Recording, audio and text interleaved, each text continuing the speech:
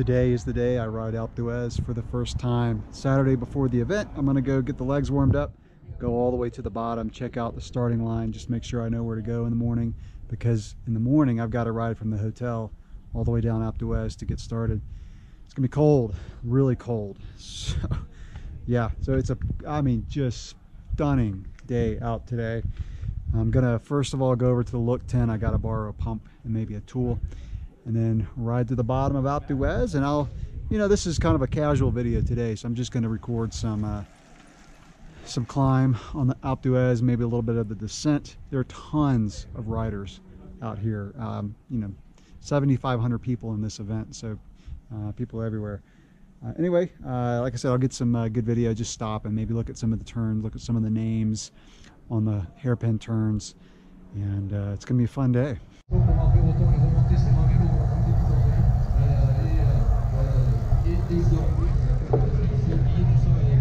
D'aller de l'avant et quand je suis sur le vélo à 100% et demain sera à 100% jusqu'au bout de la ligne. Voilà, allez, pour demain, Thomas Perroton parmi les favoris évidemment, et puis la photo avec les jolies danseuses tahitiennes. On va se rappeler que Thomas Perroton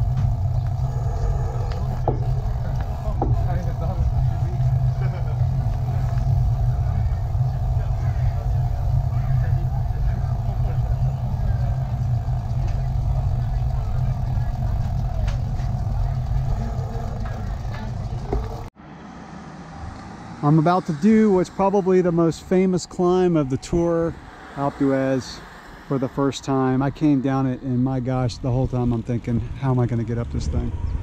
So it starts right here. This is the famous first turn and it's steep right from the start. So we're about to get going.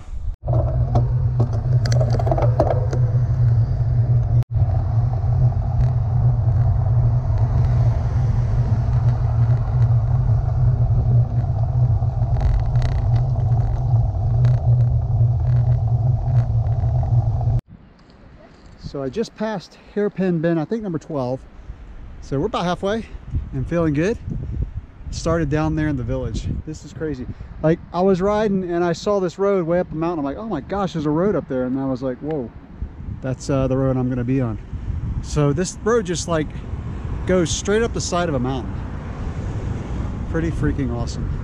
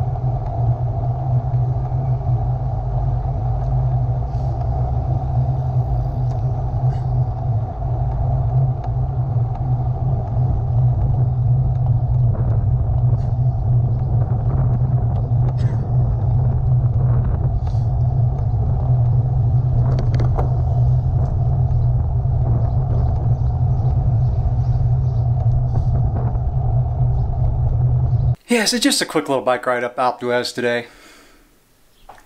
Alpe d'Huez. Bro, that was the most spectacular descent I've ever done. And I've heard that the Glandon and Galibier are just as beautiful, if not even more. Oh my gosh. I'm in cycling heaven. This is like, I feel like I'm in the just central of the universe of cycling here. It's just awesome. So I'll probably, when I get back home, put up a video showing the whole descent down Alpe d'Huez because it was just awesome. I mean, I took it easy. There was a lot of cars, a lot of people out. Couldn't go too crazy on the descent, but a couple sections I opened it up, but man. And then coming up, I saw some mountain bike trails coming down and I was just salivating. They look so good. You could spend weeks here in mountain bike, road bike, and just, man, it's awesome. So, all right, that's my video for today.